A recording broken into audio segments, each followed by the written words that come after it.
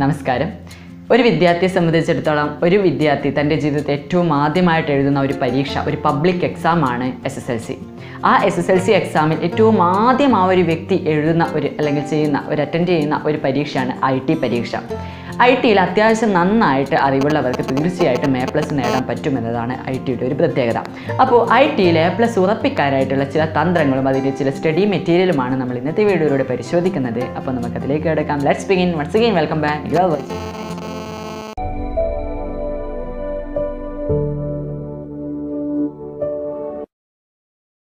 വീഡിയോയുടെ ഡിസ്ക്രിപ്ഷനകത്ത് 2000-ലധികം ഒരുപാട് ക്വസ്റ്റ്യൻസും ചില പ്രാക്ടിക്കൽ ഭാഗങ്ങളും നൽകിയിട്ടുണ്ട്. അതൊക്കെ തന്നെ നിങ്ങൾക്ക് നോക്കിയാൽ നിങ്ങൾക്ക് A+ തീർച്ചയായിട്ടും ലഭിക്കും.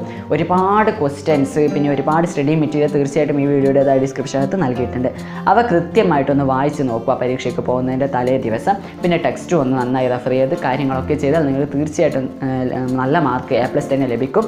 അതുപോലെ തന്നെ തലേ ദിവസം നിങ്ങളുടെ അധ്യാപകനോട് നിങ്ങൾക്ക് എന്തെങ്കിലും സംശയമുണ്ടെങ്കിൽ എല്ലാം ചോദിച്ച് ഒന്ന് റെഡിയാക്കി വെച്ചാൽ നിങ്ങൾക്കായി എല്ലാം. സോഫ്റ്റ്വെയർ എന്തായാലും പരിചയപ്പെടുത്തി തരേണ്ട ആവശ്യമില്ല. IT ഇൻഫർമേഷൻ ടെക്നോളജി, അതുകൊണ്ട് തന്നെ ഇത് നമുക്ക് സോഫ്റ്റ്വെയർ ഉപയോഗിച്ചിട്ടാണ് പരീക്ഷ നടക്കുന്നത്.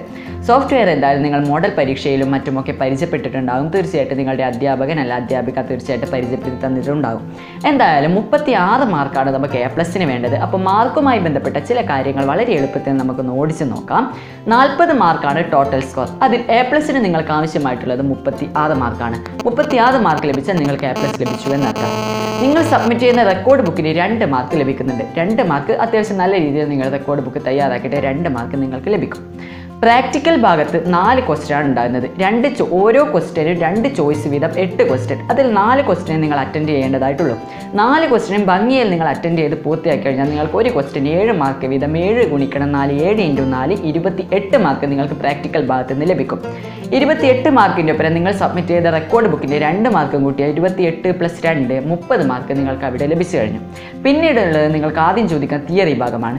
തിയറി ഭാഗത്ത് നിങ്ങൾക്ക് 10 മാർക്കിനാണ് ക്വസ്റ്റ്യൻ. അതിൽ 6 മാർക്കെങ്കിലും സ്കോർ ചെയ്താൽ നിങ്ങൾക്ക് ടോട്ടൽ 36 സ്കോർ കിട്ടി A+ ലഭിച്ചു എന്നർത്ഥം.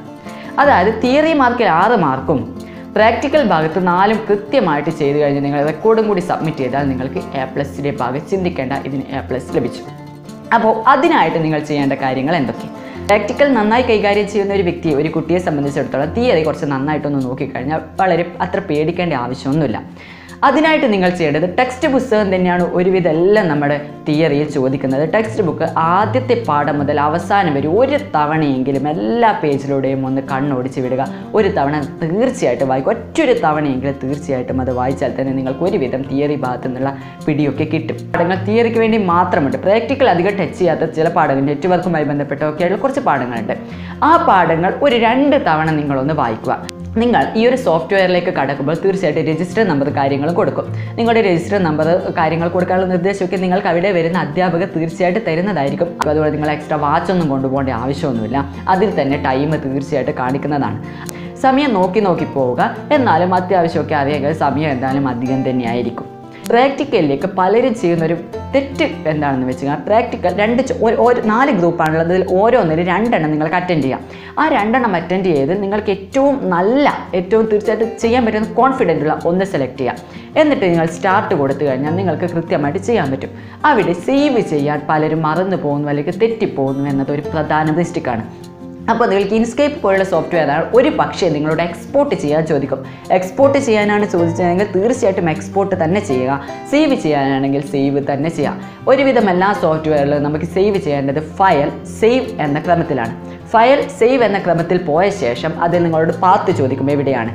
അത് നിങ്ങളോട് തീർച്ചയായിട്ടും ചോദ്യത്തിൽ പറയും ഇന്ന സ്ഥലത്ത് നിങ്ങളുടെ രജിസ്റ്റർ നമ്പർ ചോദ്യ നമ്പറും വെച്ച് സേവ് ചെയ്യുക. അതുപോലെ തന്നെ ഒന്ന് വായിച്ച് നോക്കുക, കൃത്യമായി സേവ് ചെയ്യുക. ഒരു ക്വസ്റ്റ്യനും സേവ് ചെയ്യാൻ മറക്കരുത്. സേവ് ചെയ്തിട്ട് നെക്സ്റ്റ് ക്വസ്റ്റ്യനിലേക്ക് കടക്കാൻ പാടുള്ളൂ. Save is importance. കാരണം സേവ് ചെയ്തില്ലെങ്കിൽ നിങ്ങൾ ചെയ്ത മാർക്കിനൊന്നും ഒരിക്കലും മാർക്ക് കൊടുക്കാൻ പറ്റില്ല. അതുകൊണ്ട് സേവ് ചെയ്തിട്ട് തന്നെ അവിടെ വയ്ക്കുക.